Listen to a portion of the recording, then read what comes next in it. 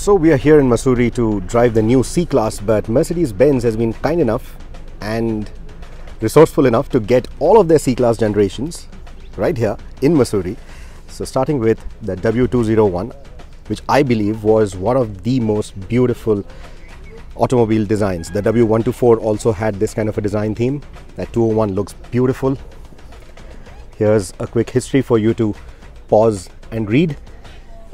Next up, the second generation of the C-Class, the baby Benz, the W202. It slightly started getting curvaceous here, softer lines. Okay, I'll not use the word curvaceous. It still had angular styling, but you know, much softer surfaces, more smoother surfaces.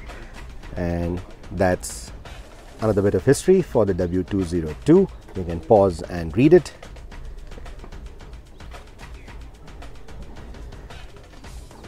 So that used to be called the 190E, 190D, etc., if I'm not wrong. And this is for the first time where they gave it the C-Class name.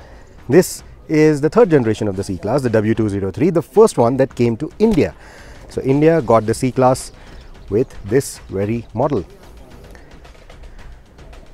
That's a bit of history there. And that teardrop shape was, you know, quite a big design change. In fact, this is where stuff started getting more curvaceous.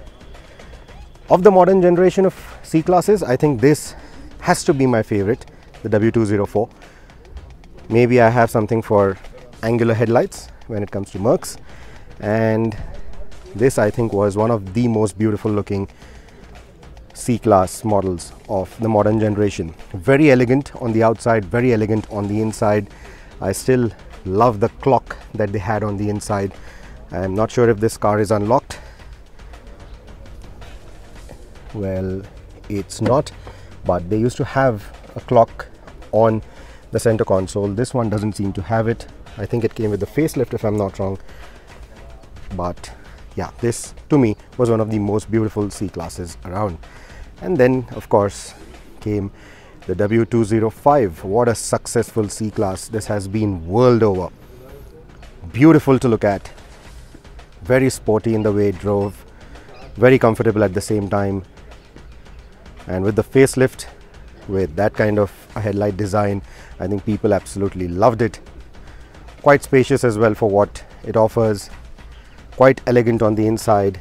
This is where the baby S-Class name was established in a way, because it literally just mimicked the S-Class in its design. So that's the interesting bit. If you look at the various generations of the C-Class, you know, they've always had a very distinctive styling. You did not have an E-Class that looked like that. You had an E-Class that looked like the first one, but that was the first car to get that design, if I'm not wrong. Never had an E-Class or any other Mercedes that really looked like this, especially in the sedans. The S-Class never looked like it. The E-Class never looked like it. Those design themes were different. The E-Class had split headlamps. The S-Class had a very different headlamp design. Same with this generation of the C-Class. Very different than the rest of the Mercedes-Benz sedans at that point of time. Though these were instrumental in establishing design themes across generations, they always had their own unique identity.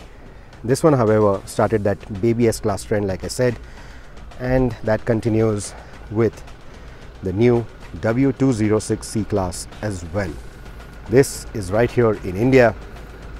This looks like the baby S-Class of the modern times. This is the C300D in its AMG line with its sportier design, the sportier front end. That diamond grille has made way for a new grille that has the three-pointed star on it. See these small details there. A very detailed design, but again, baby S-Class theme continues.